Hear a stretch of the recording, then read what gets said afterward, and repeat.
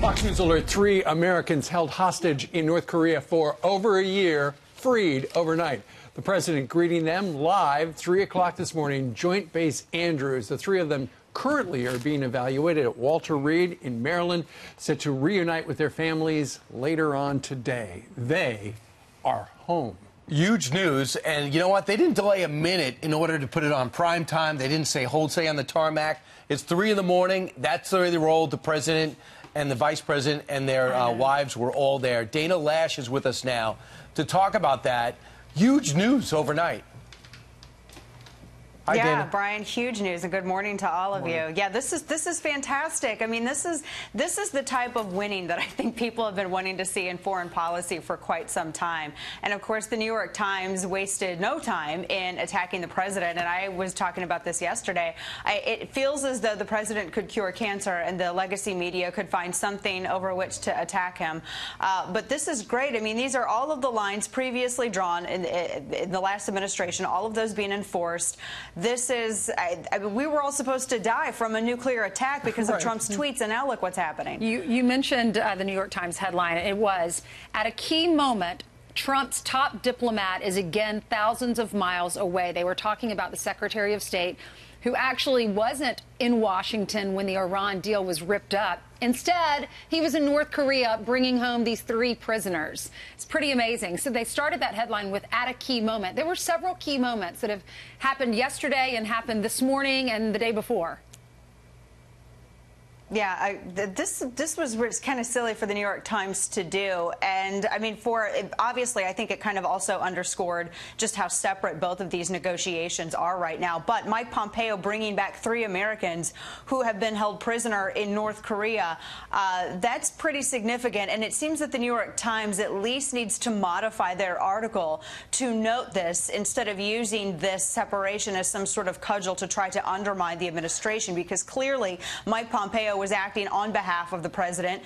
This shows no separation from him or the president's agenda. It was a goofy headline for them to do. You know what? This is the same type of attack that we saw from the media when the president was trashing, rightfully, the Iran deal. This is while he knew for at least a year all of the evidence that Mossad had gathered from that civilian warehouse. I feel like a lot of stories need to be modified or retracted. And you know what, Dana, just look at what the president and his new foreign policy team have been able to do in the last week. They ripped up the Iran deal, which, you know, it shouldn't be surprising because he said he was going to do it. He went ahead and the American hostages were released from North Korea in a good faith issue and gesture on the part of Kim Jong Un. And then on Monday, the U.S. Embassy is going to open in Jerusalem. A number of presidents have promised Israel, yep, when I'm president, I'm going to do it. They never did. He did it. Yep. And that's all in 1 week. All in 1 week. Every previous president always kicked the can down the road where it concerned moving the embassy, and the president is accomplishing that on Monday. This is a huge, great week for foreign policy, and I think that it shows, you know, America's foreign policy. We have an administration that has some strength. We have an administration that's going to follow through on what it promises, and that's exactly what we're seeing here. We also have an administration that understands the process of getting things done in our constitutional republic. If you want a fist bump acknowledged as something more serious than a fist bump, take it through the Senate and get it ratified. We didn't see that with the previous administration. This is good. Who can be mad at this? Well, but by the way, just watch. There'll be redemption no matter what this deal looks like. When it goes to Congress, no Democrats are going to vote for it, so we might even be in trouble with that if things move forward at this pace. Yeah. Real quick, when it comes to politics, the Democrats definitely have history on their side and a generic poll that's usually in their corner. However, the gap has narrowed considerably.